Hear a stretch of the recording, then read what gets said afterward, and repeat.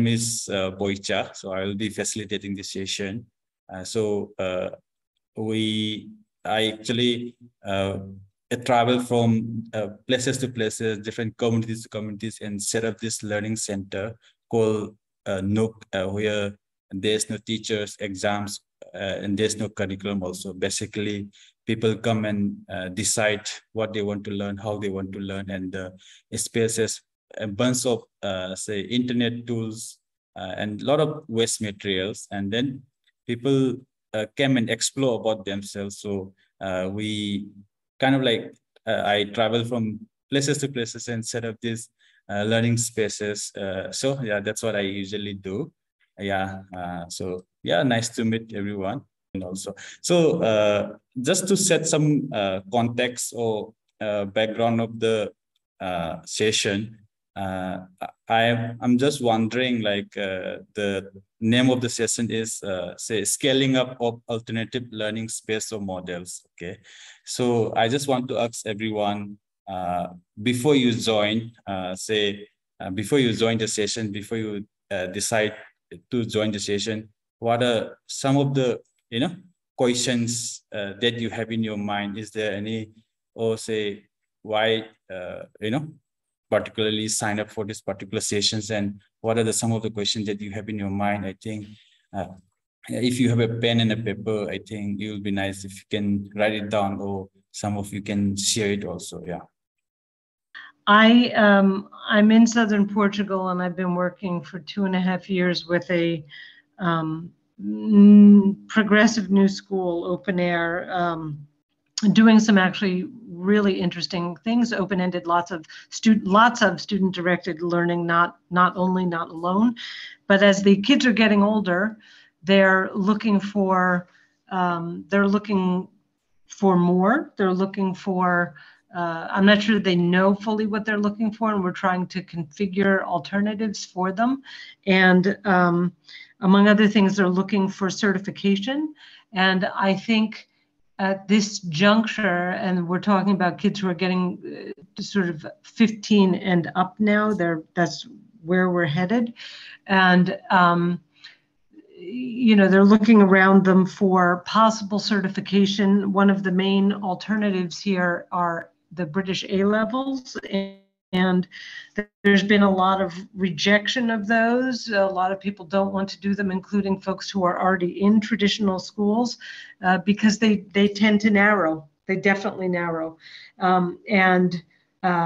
So I've been looking at a variety of alternatives, and I'm very interested in hearing what else might be out there. The particular hurdles are bureaucratic in terms of certification, and also access to a range of content. And I firmly believe that individual teachers are now producing still too much independently, and that instead there should be more curating of content where they can do the most meaningful work, which is intimately on the ground, making connections, providing guidance, advice, guiding discussions to boost learning. So anyway, I'm looking for solutions for a cohort that I'm already working with. That's really nice. I think really nicely put. I think just to give one more context to everyone, I think what I was trying to do with this session is trying to collectively get some ideas about or say collectively from all the individuals to bring different models or how to do scale up, or say what is the meaning of the scale up means to everyone. I think I will not don't want to say present this is particular model of scaling up, or this is the way to scale up. So I just giving some context. So I will do a quick activity. I think if everybody has a pen and a paper, I think it will be nice. But otherwise, we can imagine a dot, or just a dot in the paper, okay? And then the dot represents, say, what we are trying to do. I think many of us have learning space. Many of us have, say, different activities like ecological say, farm, organic farm, all different kinds of initiatives that we have, right? So I think the dot represent who we are right now and how we are right now. So we can keep that in mind. And then I will be sharing some questions, and then we'll try to answer that, and then we can come up with different, say, do some brainstorming and models also. Yeah. Is it okay with everyone? Yeah. You can give a thumbs up or something. Yeah. Okay, cool. So we can imagine, like, the dots as currently what we are doing right now. And now I think, so some of the questions, I think, the first question that I want to ask everyone is, it can be, please write, you can put into the chat also. And I think one of you people can share it again, okay? So the first question is, how will you lay the land in the next few years from whatever we are doing right now, okay? Whatever we are currently doing right now so far. And then, so I'll put all the questions in one go. Just give me a second. Yeah, trying to put it quick. Can we take 3 minutes is for all the questions, okay? And try to write down in 3 bullet points for each question. So we can take 3 minutes is for each questions and try to write down in the bullet points. It can be in the chat or it can be in your paper that you have, and some of us also can share, yeah, after this. So please take, say, around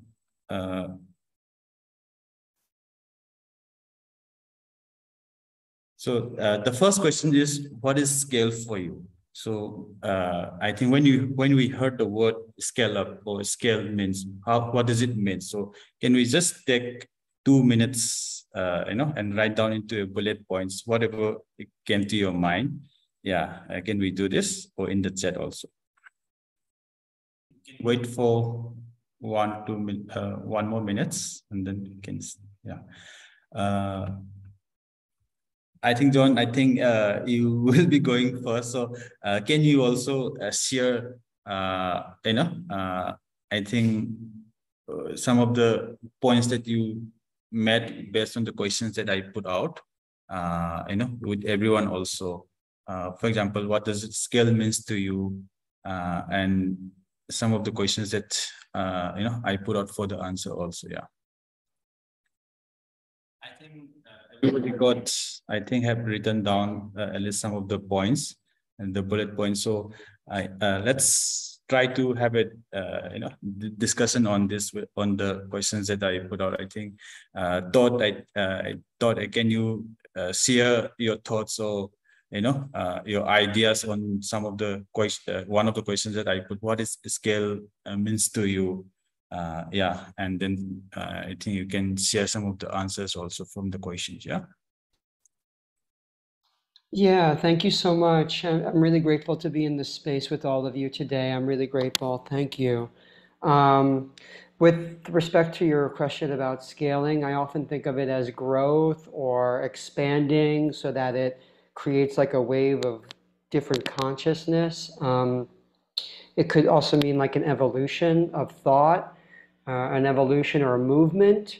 But I think, as John also pointed out in the chat, in many ways, scaling has become descaling or degrowth, because a lot of growth could also be cancerous and not good for your health as well. So there's also like a local component to scaling. Scaling could also mean like diversifying. And I'm sorry if my thoughts are so raw on this, because these are first time I'm receiving these questions, so I'm finding myself having to think as I go along. So I hope you all won't mind the tediousness of the unpreparedness of my thinking. But I think also scaling could be diversifying the ways that we address the changes in the world. And with respect to the bullet points that you asked about, how are you going to lay the land and what will you be bringing? A lot of education for me, the dominant system of education that I grew up in the United States has been very individualistic, non-relational, and very much ableist. And so I'm finding that generally I have to change my paradigm of the way the world is. I have to think more relationally, because that's what I initially went to school for. And what I came out of school was with just a lot of debt and no friendships and no care collectives and no relationships whatsoever, because the way the system is set up is you take care of your own, you take care of yourself, and you are the one to bring the tools, to bring the changes to the world. And I'm finding that that has not served me well at all. It's been very damaging to the people I love and care for, and it's created a disability in my thinking. Not that disability is a bad thing, but it has limited my life in many ways. So to approach your question, I feel that the way I'm going to lay the land is by really fostering my relationships with the people around me. That's my answer to that. That's really nice. I think if you look in terms of the scale also, I think everywhere there's also schools, right? I think schools are already kind of like all the mainstream education sort of schooling system education. Schools are already everywhere in every corner of the world, whether they reach everywhere. So kind of like then it leads to where you talk about the descaling of might be the knowledge, descaling of the tradition knowledge, descaling of the cultural practice. All those things are also happening, which is opposite of it. I think it's really nicely put. Yeah, thanks, Todd, for sharing. Yeah, really nice.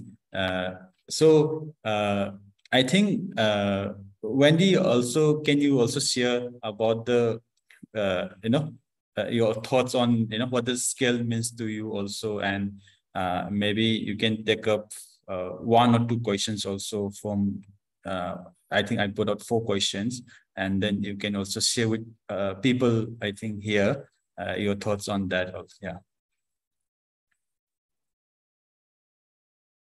Yeah, you're on mute. Yeah.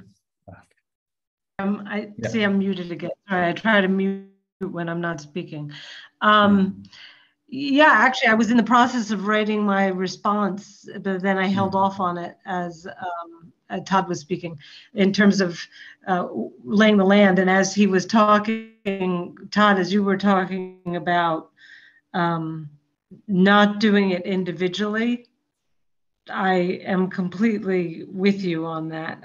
In fact, what I was writing is that I'm in the process of trying to create a broad sense of possibilities, enough so that they are clear enough so that I can present to a bunch of students and parents. And I already have others who could join the team, but who are working in capacities that we know are not serving the kids ideally right now. So, so that aspect of the team is there. But I'm working with some colleagues now to try to configure program options and consider program options so that we can, that's sort of a just first phase of thinking through things, so that we can present them, be clear enough in presenting them to students and parents so that we can get their input and then together decide the path forward. So I'm still in the gathering stage, but I hope to consolidate it and make it fairly quick, because even through the course of this conference night right now, I'm being reminded of certain things I've known but have sort of fallen off of my current focus and attention. And so I think with some concerted effort, together with a few other collaborators, that we can create some program options and then roll them out to others. Again, I think Todd's right on that it's got to be collaborative, because when it's collaborative, it can change everything. In fact, just separately, I was actually recently at a conference on education with David Snowden, And he was recently making a comment about leadership in general, and that he was advocating for leadership in threes because it's a more powerful structure. And so to the extent that you've got to lead, not doing it alone makes a lot of sense. That's really nice, like how some sort of, I think you brought the some side of the challenge that we also face. Even I think before we talk about the scaling up, I think some of the challenges that we face also, I think it's really nice. Yeah. I think what I really want to do is even though I think some of the questions that we put, I think will be really nice if everybody can work on it later also. But right now, with able to put some more thoughts and some points also, and then share with everyone, then so that we can learn from each other also. So I think, yeah. I think Kristen, I think you haven't share. So I think you can share. I think you have put into the chat also, but you can share about anything that you want to add from what Todd and Wendy had shared, and and then your own understanding of scaling up, and then some of the questions that I put also. Yeah. Well, thanks. Yeah, I teach homeschool students online in the United States, and then I also write homeschool curriculum. So, I mean, it's been interesting being part of this conference just because curriculum, it is such a frame. It is such a frame, and I do frame things for people. I understand that. But I think just one of the things I'm really realizing is that, like, I mean, I do have this vision of, that's the beauty of homeschooling, is that all these families have choices about what they're going to do. What they do does not have to look like what's rolled out in like district schools and government schools here in the United States. But I find that, like, when people come to my program, they really want it to look like school, but they really don't want it to look like school. And there's just this tension there. I'm really like in that tension because I'm really trying to make it be that magical, inspiring, love to learn education, but they want it to be also that thing that they could get if they went to that school. So yeah, it's just a challenge, I think, for me. But I think something that I've just been realizing is that really, like, my heart for the program is not that it would be like the district school, and I just to like hold fast to that, and just to try to find ways to keep pointing the parents to that, as hard as it is, because I feel like we all want to get out of the box, but it's so easy to want to climb back in, because it's like, oh, we know what that is, we understand that space, but that's everything about this conference is about getting out of that. And really getting out of it is a hard thing. And just like people have said, we do need people. And in my business, it's me running it. And I've just been really advised, this is very timely, just that I need to get people helping to advise me and like bringing in other people. So I think definitely it's bringing in other people to help you, even though I don't have to do it. I'm a sole proprietor here in the United States. I don't have to do that. But on the other hand, it's very easy just to get very discouraged. And I think discouragement is very big, because it's like the vision's so big, but then there's like reality, and it just makes you feel so small and so lost, and like, fine, I just won't go after that thing. But it's like, I don't know. So I think definitely I agree with what's been said about just needing to find support in other people for the journey. And that feels very uncomfortable. Like, for me, I'm such a self-starter. I'm such a tough person, but it feels very uncomfortable. But I know I have to ask. I have to ask other people. I think I really have to do it, or otherwise I will not have scale. It will not get bigger, because I will probably just get overwhelmed, and I will never get to that more beautiful world, really. So those are some of my thoughts. I think thanks for sharing. I think it's really nice. I think apart from, I think in this kind of work or life that we're living, I think I think we face a lot of questions. We face a lot of uncertainties also. We are trying to create something new, trying to do differently also. Yeah, I think a lot of challenges came in. I think sometimes people didn't have trust also in the beginning, all those things, but at the time figuring out, it took quite a while also. I think, yeah, thanks a lot for sharing. So I want to move to a next part where I also have some few more questions. Okay, so I will put into the chat also. I want everybody to take at least, let's say, 5 minutes to think about it and put down into a bullet points of these questions also. So I will share the questions with everyone also. There are 4 questions. So yeah, I think this will sort of like an exercise. I think you can keep the answer to yourself, I think, and and then after that we can share, few of us can share. But I think especially for each individuals, I think after this, even after the sessions, I think it will sort of like, my idea was that it will help you to revisit or say the thoughts and ideas, and that can build something from out of it also. So that's why I put some of the questions as a continuation from the first. So yeah, please take 5 minutes, and then you can write down the questions, in the chat also, the answers in the chat, and even in your own notebook and all also. Yeah.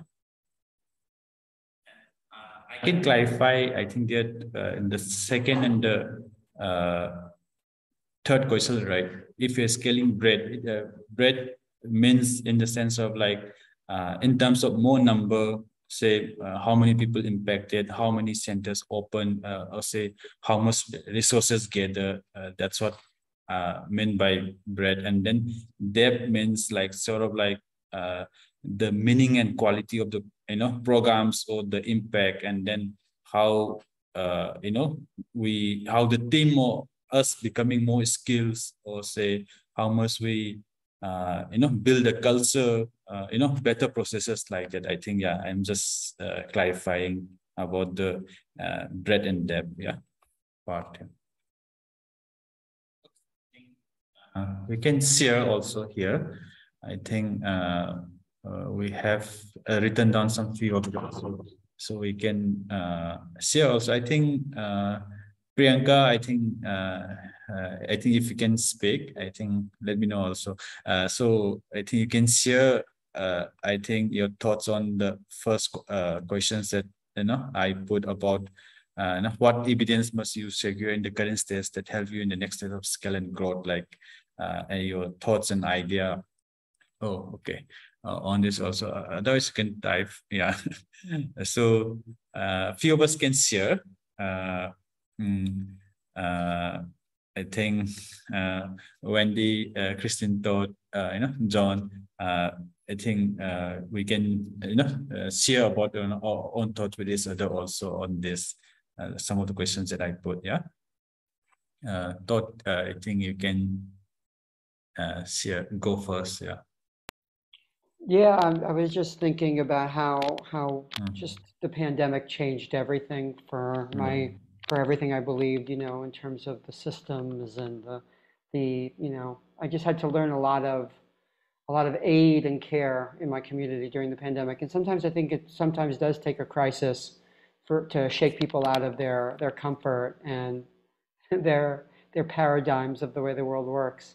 That's basically all I said there. But thank you for asking.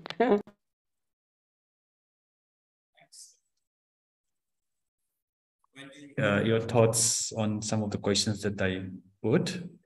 Yeah. Yeah.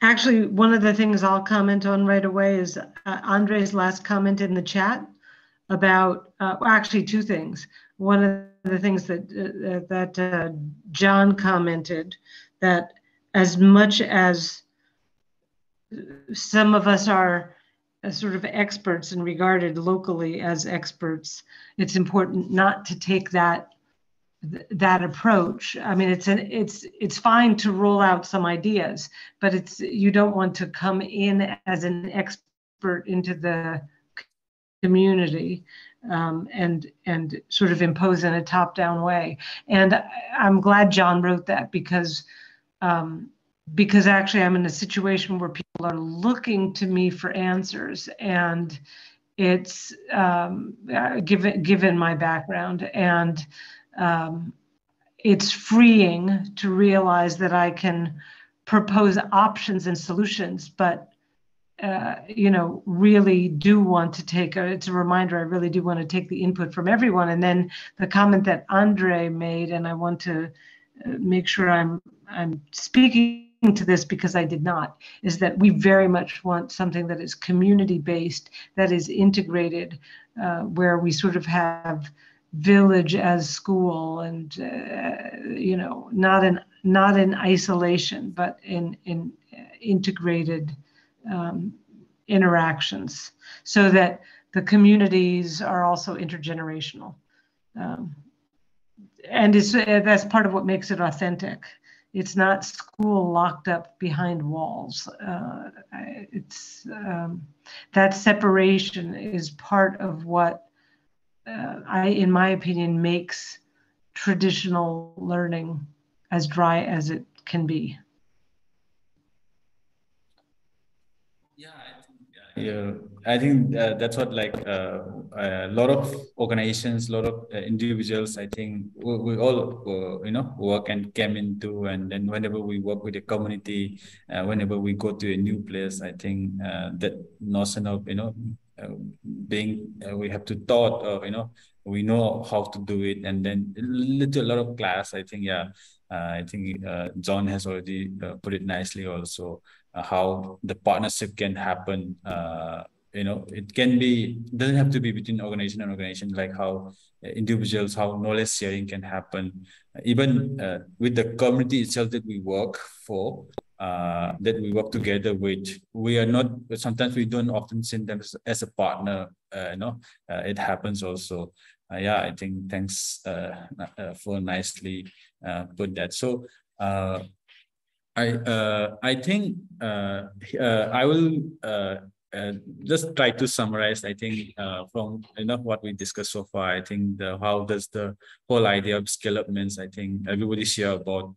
It doesn't have to be only about numbers. I think the idea can grow more faster, and the idea can be growing up. The idea can be and scale up also, and then. It can be like going deeper into the program, also getting more and more meaningful program. I think can be a scale also. Like I think everybody shared it also. I think John, you Grace, please go. You want to a couple of things before I have to drop off.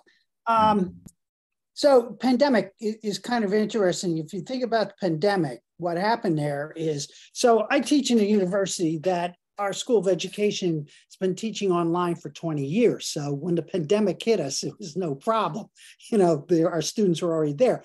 But what was interesting in the reaction of the public school systems, and actually in many universities, was that particularly administrators in public schools tried to get kids to function online as though they were in a physical building.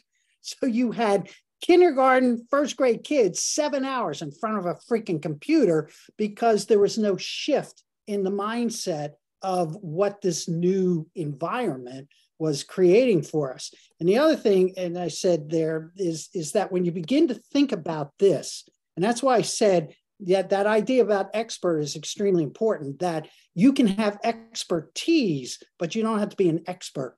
And I think that has to come out, but you also have to be very empathetic in your listening to needs about what a community wants and the problems that they're having with the structure of education, because quite frankly, the problem that we're all faced with, and that's why I made that statement in there, that all the schools around this planet are based on behavioralism and reductionism. They're not based on regenerative developmental thinking, and everything's based on metrics and producing, scores on tests, which for a lot of kids is totally meaningless. And that if you're going to create new types of learning environments, the need to get people to overcome their own experience of school, because important is because why not? And I'll tell you, I've been in education for 56 years and 39 of it in the K-12 environment, of which I've been superintendents of schools and all that stuff, and try to make changes. And the problem with the change process, when you look at it around the world, is that we're all products of that system. And we have what Ari Degas calls, we have no memory of the future. So we don't look at potential. We try to solve problems as opposed to looking at, potentiality and what that means. So I think when we talk to communities and we want to rethink what maybe schools need to look like, it's important to get people to reimagine what their learning experiences were themselves. And a lot of times, even my students, I find they forget, I got doctoral students, they forget that they were in K-12. So I try to get them to re-image what it was like to go to school, because quite frankly, for myself, it sucked. I hated it. It was terrible. I just didn't function well in that structure. And here I am, 56 years later, still stuck in school. But that's just something I think we need to, think about what our assumptions are, but we also have to think about the assumptions of the people that we're working with to try to reinvent or to reimagine new structures. So I will keep quiet.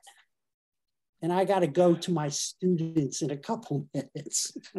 Thank you. So I think, like what you said, right? If we are asked to, follow the routine of like how students or kids in the school are doing right now, if we are asked to do it now, I think we'll not be able to do it for sure. I think, the kind of things they went through, I think some of us are product of the mainstream education also. If we are asked to do it again, I think we'll not be able to do it all. Sitting in the classroom, and then whenever you have to take permission to go to the washroom, then we have to take permission to stand up. All those things. If you have to do it again, nobody will be able to do it, I think, in this room again, for sure. I think that's the kind of system that we are talking about. Thanks, John. So here I wanted to quickly share about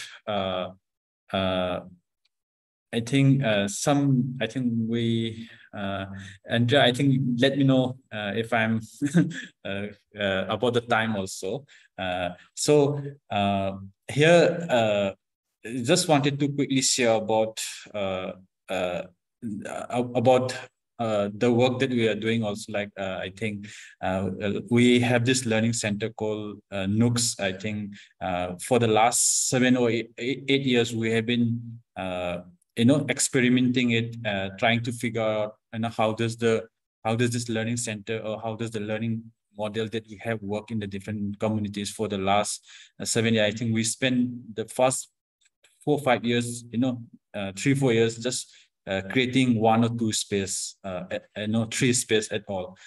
For the first 3 years, I think we create only 3 space where we experiment, where we try to do a lot of experimentation, trying to work perfect on the model, and then have been trying to work on now. Now we have around 36 space, I think, and this year, I think last year, we create around 20 spaces at one go.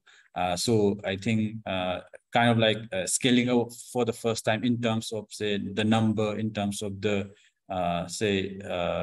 people, or in terms of the number of the center. So that's what we have done that. And then at the same time, we are also figuring out like how the team itself can invest their time on their learning and growth, like how to build that culture, how to keep the ideas intact when we scale up, so we don't lose that culture also. So I think that's what we are trying to do also. Personally, I'm just sharing about how we do the scale up also. The things that we do is through partnership models only. We partners with different communities, with different people, wherever we go, and then together with them do the ideation and do all those discussions. So that's how we are continuing. Right now, I think we don't. I think we have only 10 minutes left. So I wanted to take some questions also from everyone. Like say if there's any questions from anyone this week, you can ask me also. You can refer to me also, and you can refer to any of the participants also from what we have shared so far. And then we can share some, you can share me feedback also about the session also. Yeah.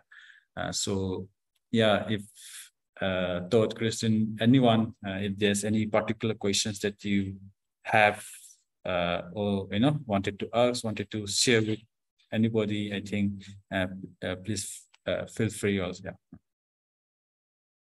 Yeah, I have a question about your outreach. I'm sorry if I just butted into anybody. No, okay. Yeah, I just wanted to know, like, in your work, how are you working to address people who are marginalized or people with disabilities? I know that in my community, there are many people who are hard of hearing, they're the elderly, many people have, assisted devices they need to use. So I try to, help with groceries, so I'm wondering, like, how you work with communities that have people with disabilities or people with AIDS, people who have really life-altering, AIDS isn't so much, but people who have life-altering, states or conditions that they need to work with. How do you foster relationships of mutual care and collective support when people, aren't fully able-bodied? That's my question. So thanks for the question. I think others can also chip in also. I think many of, have worked with different kinds of community also. If anybody has any idea or suggestion also, people can share. So for for us particularly, how we do the space, sort of how we function is the space is an open space, sort of like there's no any restriction about particular gender, age, nothing. I think anybody can come, like there's no age limit also. And then how the learnings happen is also we don't divide based on age group. We don't divide. So they work in groups. It can be from 14 years old kid to 65 years old grandmother or grandfather. Everybody comes together and then they work together as a group. So we try to facilitate all these things together, not necessarily keeping them into different programs or in different paths, not like that. So it's like a open space where everybody comes together and learn different things. And only thing is they make the group based on their choice or based on the similar interests. That's how we facilitate the journey.